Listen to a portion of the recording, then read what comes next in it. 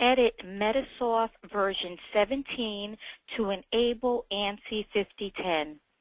So the first thing that we need to do is to access Revenue Manager.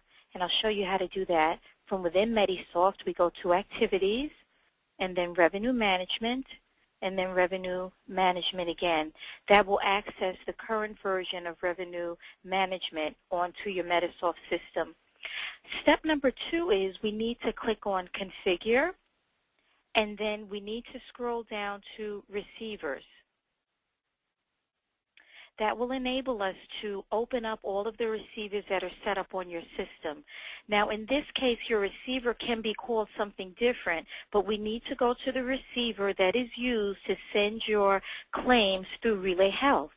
So as we scroll over under Relay Health Receiver, we're going to look for the tab that says Transactions. That's this tab, Transaction Sets, and we go down to where it says Claims.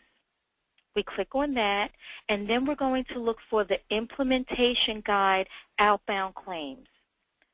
We click on that, and what we need to scroll down to, and I'll make this a little larger so that you're able to get the full description here. Again, when we click on our Implementation Guide under iGuide, and we click on the arrow, what we want is outbound claims, and we'll make this one larger as well so you can see it. We want outbound claims MS17, which is Medisoft version 17, 5010 Professional Claims Direct Connect. So again, we want outbound claims, Medisoft 17, 5010 Professional Claims Direct Connect.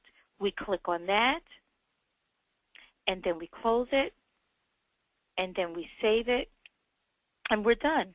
Just to go back and check, if we scroll over again, and again we're going to the receiver that we use to send out our Medisoft 5010 claims through Relay Health.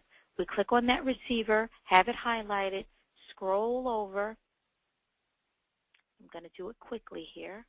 We scroll over to the Transaction Sets tab, click on Claims, go to our iGuide Outbound Claims, and you see when I rest my mouse, it's already showing me that it's MS17 5010 Professional Claims Direct Connect. We click on there, we save it, and then we close it, and we are now ready to send our claims in the ANSI 5010 format. Stay tuned for other instructional videos from Precision Healthcare Consultants.